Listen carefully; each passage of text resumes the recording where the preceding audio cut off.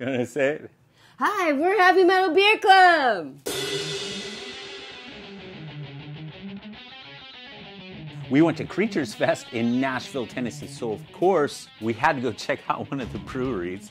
And we went to go check out Tailgate Brewery on Music Row. That's, how many locations do they have? 4? Yeah, I think they have something like 4 locations. And they had, what, beer? Yeah. They had seltzers, cider, and craft pizza. Yeah, pizza and other things too. Yeah, so, I mean, count us kinds in. of food. That's like all kinds of stuff that we like. And we met up with some friends there. Yeah, our good friends from California that now live in Nashville. And Sean and Aaron.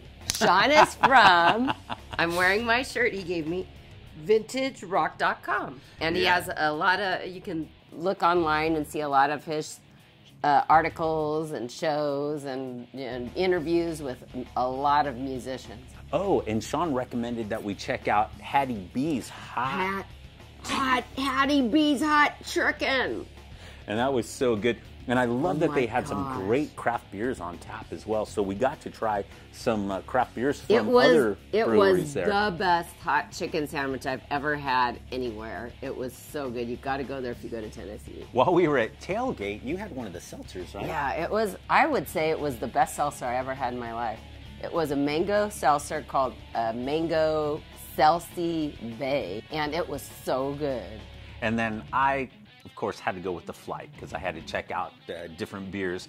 And so it was a flight of 4. They had a couple beers that were called their Barrel Project. One of them was a vanilla. The next one was the Black Forest. Black Forest cake. Black Forest cake. That was outstanding. I would have to say that was my favorite. And it's aged for 16 months in bourbon barrels. Yeah. 16 months! I asked them for one of their flagship beers, and they suggested the Solar Eclipse Hazy Pale Ale, and that was really good. And also, we saw on the board, they had an IPA made with Fruity Pebbles. Yeah. And it was outstanding. That was really, really good. It was really good. It was real mellow.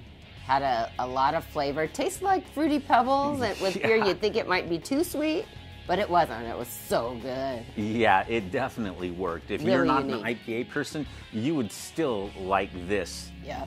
With the Fruity Pebbles. I mean, it was so good. I even went with a pint of that afterwards rather than going with the barrel-aged, the Black Forest cake, even though that was my favorite. And then I had a fruit punch Seltzy too, which is, you know, I don't always have that. I usually have beer, but I wanted to try those, and after having the first one, it was so good I had to have more. And so we highly recommend, if you're there in Nashville, Tennessee for one of the local breweries, most definitely go check out Tailgate. Oh, and also it looked like they did some brewing there. I saw some brewing tanks as well when I was wandering around.